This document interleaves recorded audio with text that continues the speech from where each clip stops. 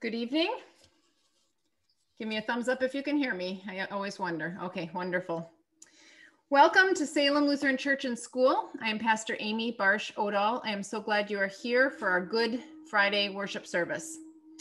We continue on the Zoom platform. Please keep yourself muted.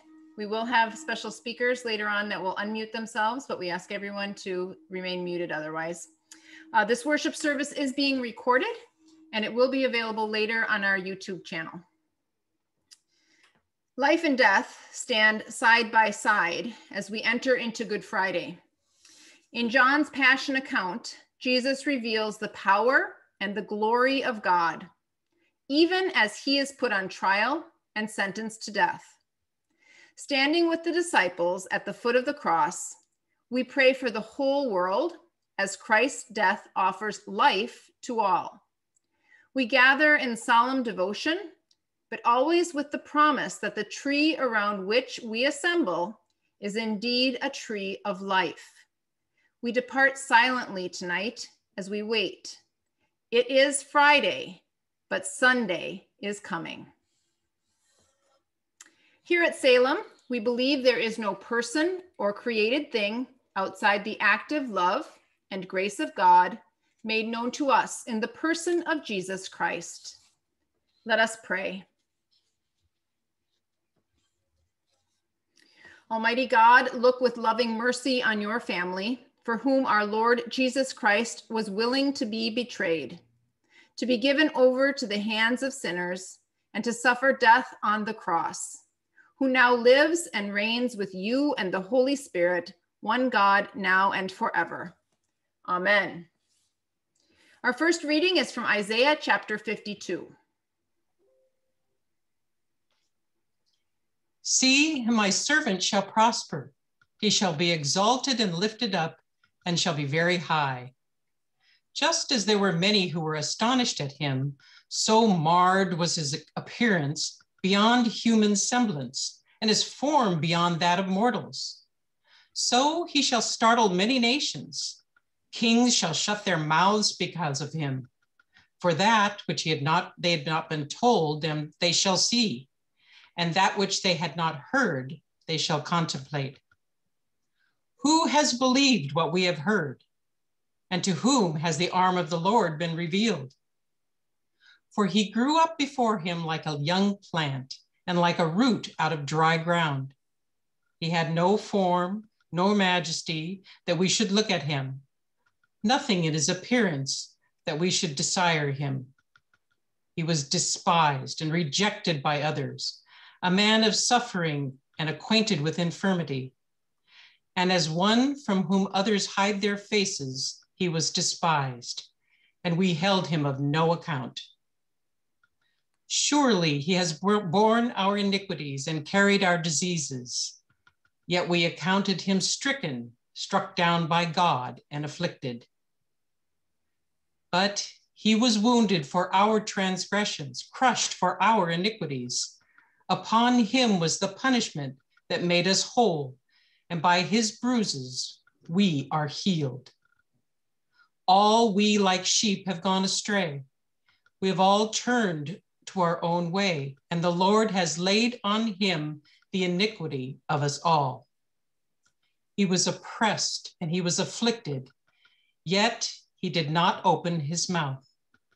Like a lamb that is sent through the slaughter, and led like a sheep that before its shearers is silent, so he did not open his mouth. By a perversion of justice, he was taken away. Who could have imagined his future? For he was cut off from the land of the living, stricken for the transgression of my people. They made his grave with the wicked and his tomb with the rich, although he had done no violence and there was no deceit in his mouth. Yet it was the will of the Lord to crush him with pain. When you make his life an offering for sin, he shall see his offspring and shall prolong his days. Through him, the will of the Lord shall prosper. Out of his anguish, he shall see light. He shall find satisfaction through his knowledge. The righteous one, my servant, shall make many righteous, and he shall bear their iniquities. Therefore, I will allot him a portion with the great, and he shall divide the spoil with the strong, because he poured out himself to death and was numbered with the transgressors. Yet he bore the sin of many and made intercession for the intercessors. The word of the Lord. Thanks be to God. Our psalm is Psalm 22.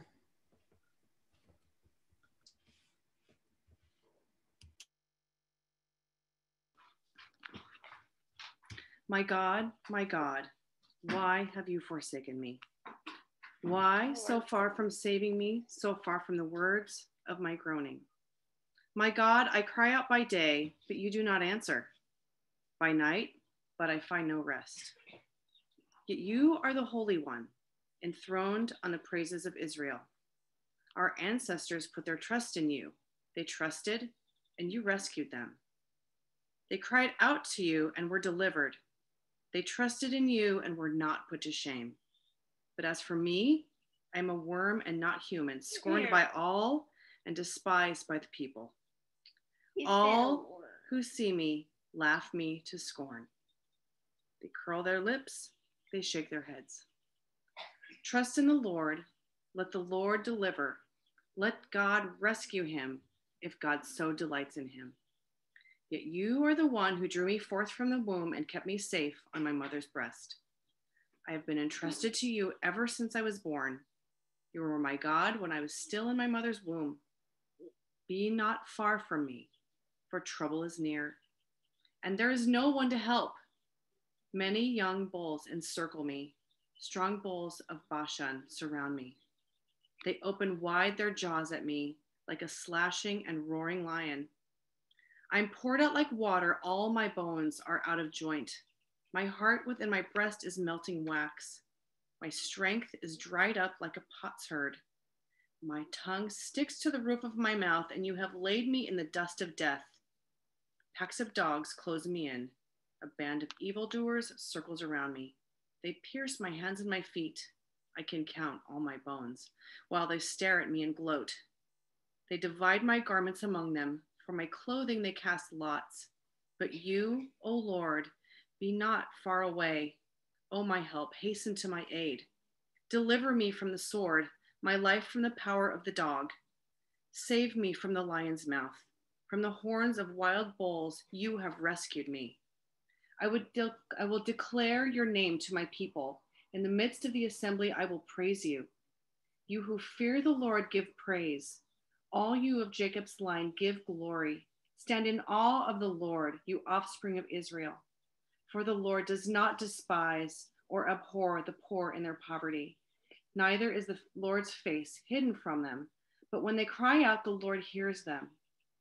From you comes my praise in the great assembly. I will perform my vows in the sight of those who fear the Lord. The poor shall eat and be satisfied. Let those who seek the Lord give praise. May your hearts live forever.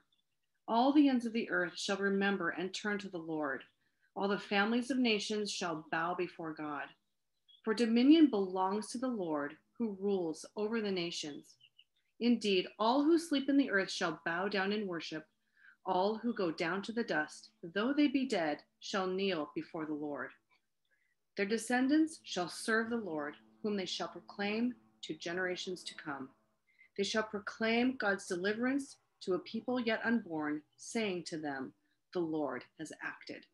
The word of the Lord. Thanks be to God. Our next reading is from Hebrews chapter 10. The Holy Spirit says, "This is the covenant I will make with them after those days, says the Lord. I will put my laws in their hearts and I will write them on their minds." He also adds, "I will remember their sin and their lawless deeds no more. Where there is forgiveness of these, there is no longer any offering for sin." Therefore, my friends, since we have confidence to enter the sanctuary by the blood of Jesus, by the new and living way that he opened for us through a curtain that is, through his flesh.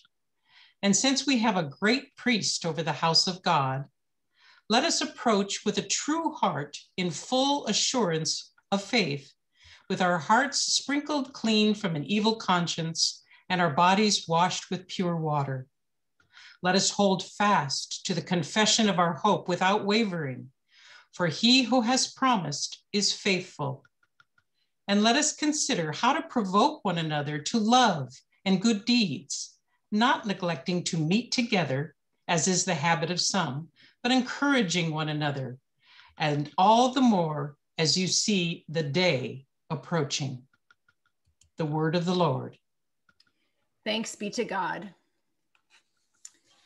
Let us pray together.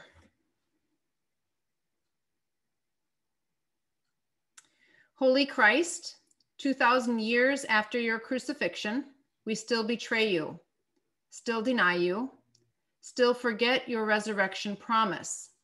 2,000 years after your crucifixion, our world still clings to fear, still disregards justice, still resorts to violence. Have mercy on us, O God.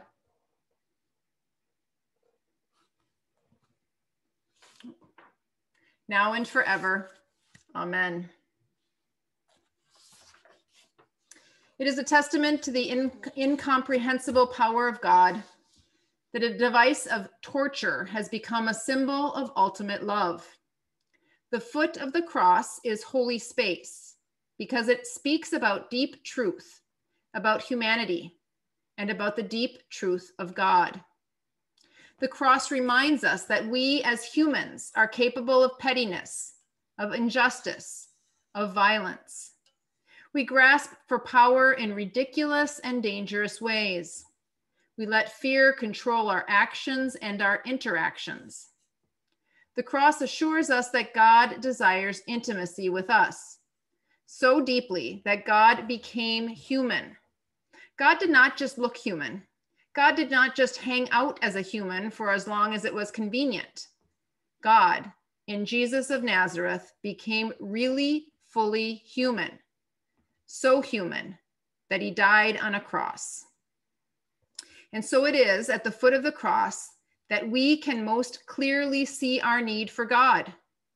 It is at the foot of the cross that we can gaze most intently upon God's love for us. At this time, we are going to have a dramatic reading of the Passion. If you are able to, on your device, if you set the view to speaker view, you will be able to see all of the speakers highlighted. If you are not able to do that, you'll still have a full experience of our dramatic reading. I would also like to say thank you to all of those who are participating and have practiced this reading for this evening.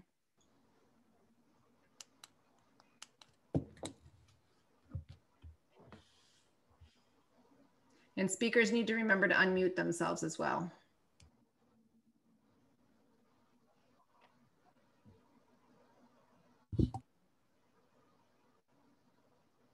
Passion of our Lord Jesus Christ, according to St. John.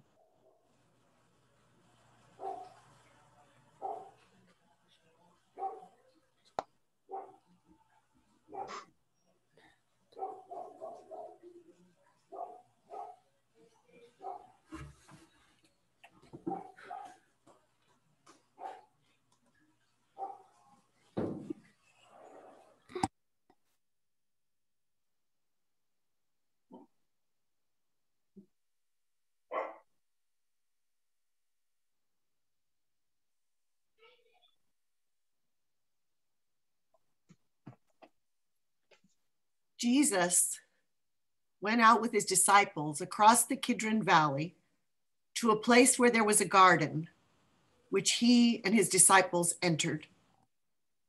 Now Judas, who betrayed him, also knew the place, because Jesus often met there with his disciples. So Judas brought a detachment of soldiers together with police from the chief priests and the Pharisees. And they came there with lanterns and torches and weapons. Then Jesus, knowing all that was to happen to him, came forward and asked them, "Whom are you looking for?" They answered, Jesus of Nazareth. Jesus replied, I am he. Judas, who betrayed him, was standing with them. When Jesus said to them, I am he, they stepped back and fell to the ground. Again, he asked them, Whom are you looking for? And they said, Jesus of Nazareth. Jesus answered, I told you that I am he. So if you are looking for me, let these men go. This was to fulfill the word that he had spoken.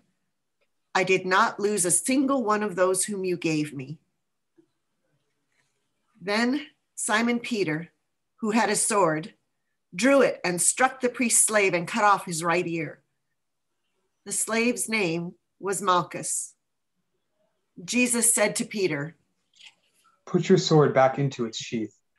Am I not to drink the cup that the Father has given me? So the soldiers, their officer, and the Jewish police arrested Jesus and bound him. First, they took him to Annas, who was the father-in-law of Caiaphas, the high priest. Caiaphas was the one who had advised the Jews that it was better to have one person die for the people. Simon Peter and another disciple followed Jesus. Since that disciple was known to the high priest, he went with Jesus into the courtyard of the high priest. But Peter was standing outside at the gate. So the other disciple, who was known to the high priest, went out, spoke to the woman who guarded the gate, and brought Peter in. The woman said to Peter, Are you not also one of this man's disciples? He said, I am not. Now the slaves and the police had made a charcoal fire because it was cold, and they were standing around it, warming themselves. Peter also was standing with them and warming himself. Then the high priest questioned Jesus about his disciples and about his teaching. And Jesus answered, I have spoken openly to the world. I have always taught in synagogues and in the temple, where all the Jews come together. I have said nothing in secret. Why do you ask me? Ask those who heard what I said to them. They know what I said.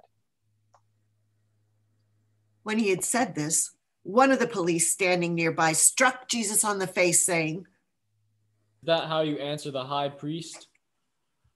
Jesus answered, If I have spoken wrongly, testify to the wrong. But if I have spoken rightly, why do you strike me? Then Annas sent him bound to Caiaphas, the high priest. Now Simon Peter was standing and warming himself. They asked him, You are not also one of his disciples, are you? He denied it and said, I am not. One of the slaves of the high priest, a relative of the man whose ear Peter had cut off, asked, Did I not see you in the garden with him? Again, Peter denied it. And at that moment, the cock crowed.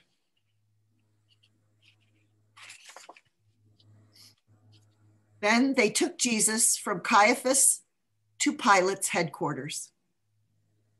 It was early in the morning.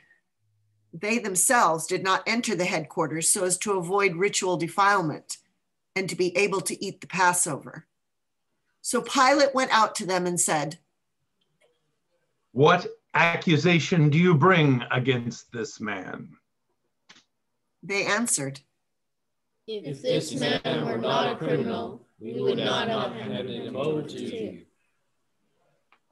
Pilate said to them, Take him yourselves and judge him according to your law. The Jews replied, We are not permitted to put anyone to death. This was to fulfill what Jesus had said when he indicated the kind of death he was to die. Then Pilate entered the headquarters again, summoned Jesus, and asked him, "Are you the King of the Jews?" Jesus answered, "Do you ask this on your own, or did others tell you about me?" Pilate replied, "I am not a Jew, am I? Your own nation and the chief priests have handed you over to me. What have you done?"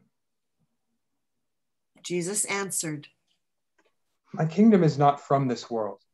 If my kingdom were from this world, my followers would be fighting to keep me from being handed over to the Jews. But as it is, my kingdom is not from here." Pilate asked him, "So you are a king?" and Jesus answered, "You say that I am a king. For this I was born, and for this I came into the world, to testify to the truth. Everyone who belongs to the truth listens to my voice." Pilate asked him, "What is truth?" After he had said this, he went out to the Jews again and told them, "I find no case against him, but you have a custom that I release someone to you at the Passover. Do you want me to release for you the King of the Jews?" They shouted in reply, "Not this man, but Barabbas!" Now Barabbas was a bandit. Then Pilate took Jesus and had him flogged. And the soldiers wove a crown of thorns and put it on his head. And they dressed him in a purple robe. They kept coming up to him saying, "Hail, King of the Jews!" and striking him on the face. Pilate went out again and said to them, "Here is the man." When the chief priests and the police saw him, they shouted, "Crucify him! Crucify him!" Pilate said to them, "Take him yourself and crucify him. I find no case against him." The Jews answered him, "We have a law, and according to that law, he ought to die, because he has claimed to be the Son of God." Now when Pilate heard this, he was more afraid than ever. He entered his headquarters again and asked Jesus, "Where are you from?" But Jesus gave him no answer. Pilate therefore said to him, "Do you refuse to speak to me?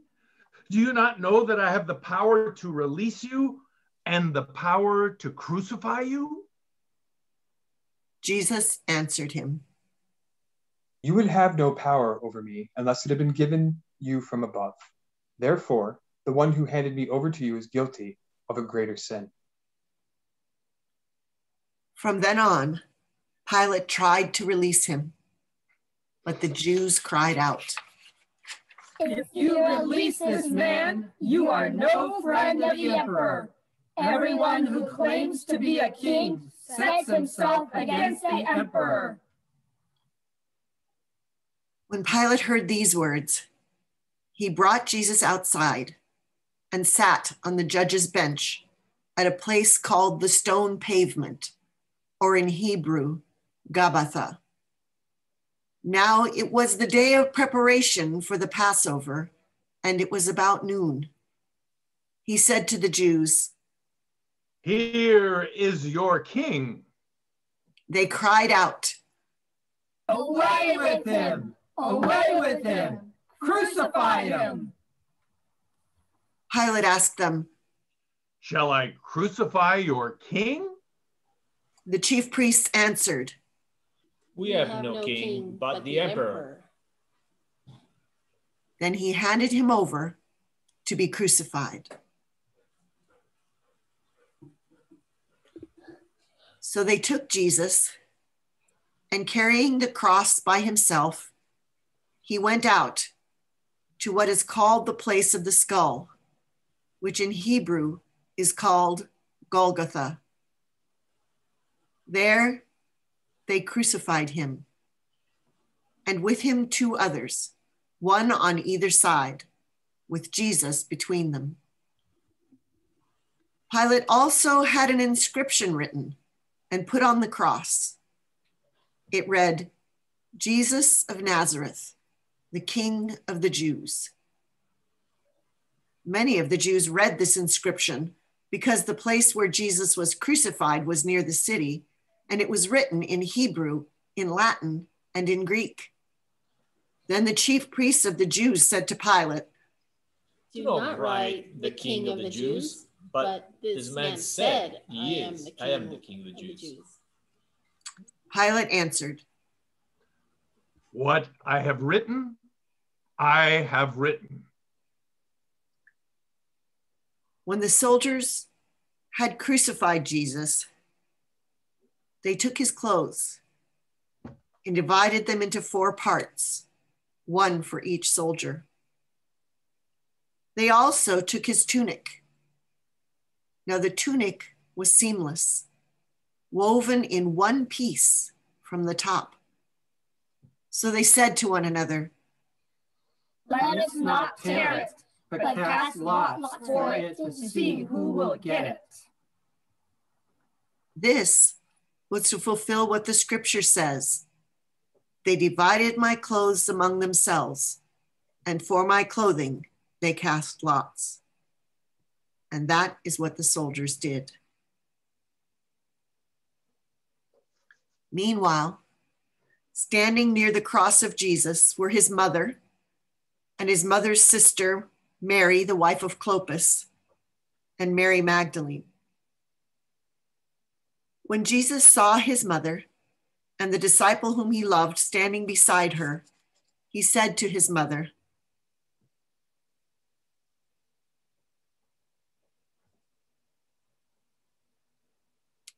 "Woman, here is your son." Then he said to the disciple,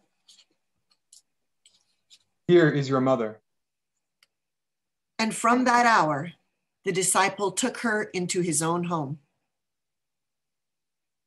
After this, when Jesus knew that all was now finished, he said, in order to fulfill the scripture, "I am thirsty."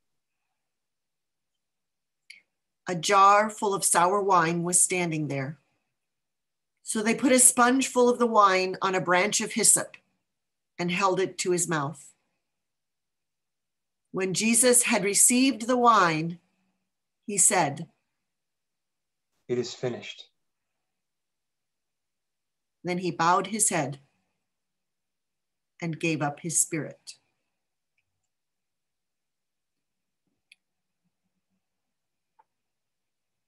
Since it was the day of preparation, the Jews did not want the bodies left on the cross during the Sabbath, especially because that Sabbath was a day of great solemnity. So they asked Pilate to have the legs of the crucified men broken and the bodies removed. Then the soldiers came and broke the legs of the first and of the other who had been crucified with him. But when they came to Jesus and saw that he was already dead, they did not break his legs. Instead, one of the soldiers pierced his side with a spear, and at once blood and water came out. He who saw this has testified, so that you also may believe. His testimony is true, and he knows that he tells the truth. These things occurred so that the scripture might be fulfilled. None of his bones shall be broken. And again, another passage of scripture says, they will look on the one whom they have pierced. After these things, Joseph of Arimathea, who was a disciple of Jesus, though a secret one because of his fear of the Jews, asked Pilate to let him take away the body of Jesus. Pilate gave him permission, so he came and removed his body. Nicodemus, who had at first come to Jesus by night, also came, bringing a mixture of myrrh and aloes weighing about 100 pounds. They took the body of Jesus and wrapped it with the spices in linen cloths, according to the burial custom of the Jews. Now there was a garden in the place where he was crucified, and in the garden there was a new tomb in which no one had ever been laid. And so, because it was the Jewish day of preparation and the tomb was nearby, they laid Jesus there.